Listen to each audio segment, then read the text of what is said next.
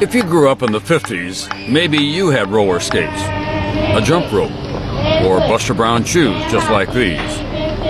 This pair belonged to a girl named Denise McNair. She wore them on the last day of her life, September 15th, 1963, the day she became one of the first casualties of the baby boomer generation, a martyr in a struggle that changed the face of America.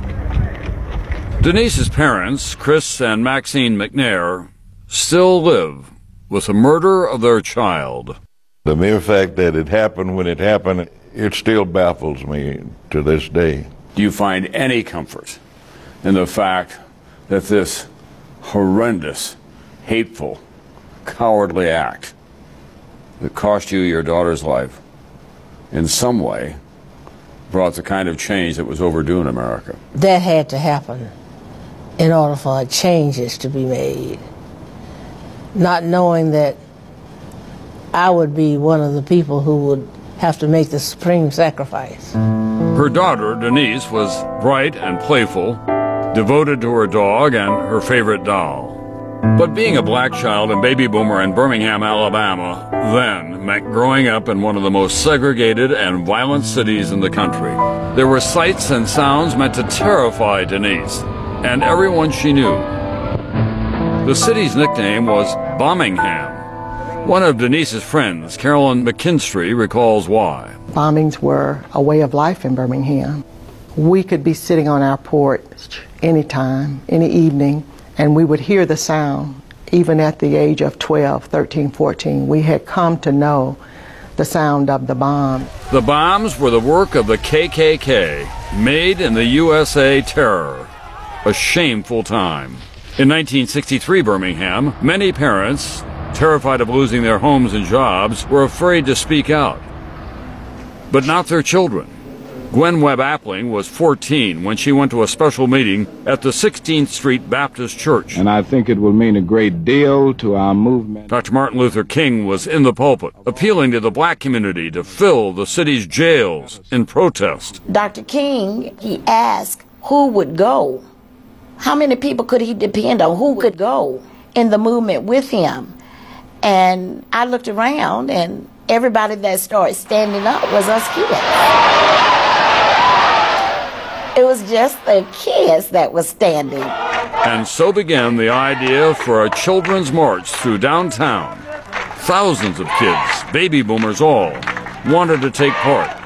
And Chris McNair's daughter Denise was no exception. She wanted to go and march, and her mother and another lady told her that you were too small to march, and she immediately looked at them and said, "You're not little, why aren't you marching?"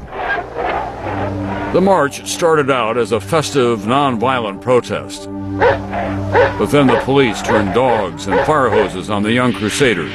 And hundreds of Negroes reeling and sprawling among the trees here. The marchers, some as young as 6 and 7, were arrested. But the courage of these baby boomers, witnessed by millions across the country on network television news, had a powerful effect.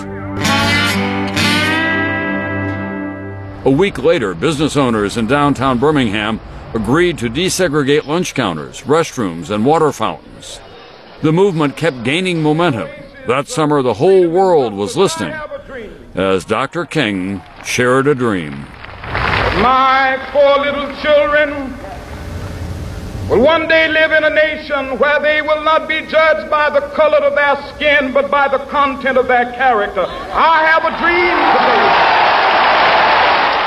A few days after the March on Washington, Birmingham schools were desegregated.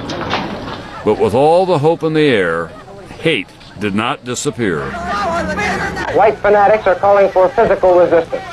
The city is determined to maintain order. Birmingham's racial troubles have not yet run their course.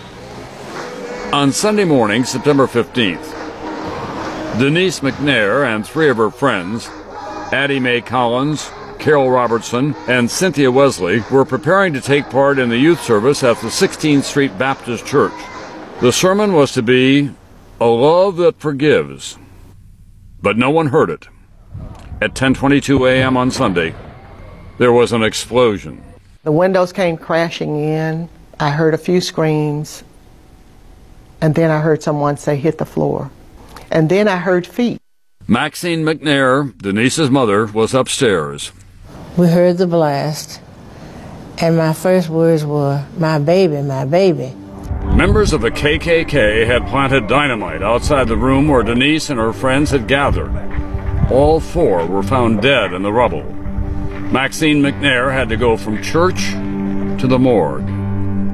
And I went there and saw her on that slab in the morgue, and it just tore me up inside. I just couldn't believe it. Only in death did Denise McNair get her wish to speak out for equal rights. Her senseless murder became a turning point. White Americans said, wait a minute, young black girls in all white at church that day where the litany and the lesson was about the love that forgives. This is what they were studying in Sunday school? Michael Eric Dyson is a professor and author who has written extensively about Dr. King and the movement.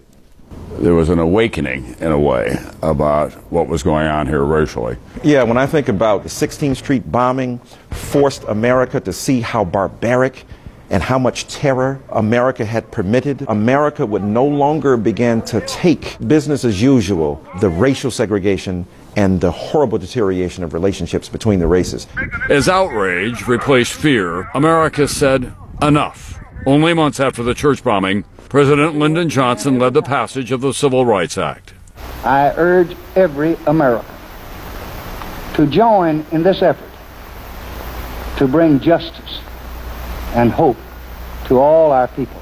That long overdue legislation paved the way for a new diversity in business, politics, and ultimately the White House. The historic legacy of a struggle born by and for a generation. They were at the forefront of the movement. They were on the front lines. In many ways, their courage has made it possible for me to do what I do and many others who followed afterward to become successful. Were it not for those four young girls, black children of the 50s and 60s might not have grown up to be doctors and lawyers or secretaries of state, like Denise McNair's schoolmate Condoleezza Rice.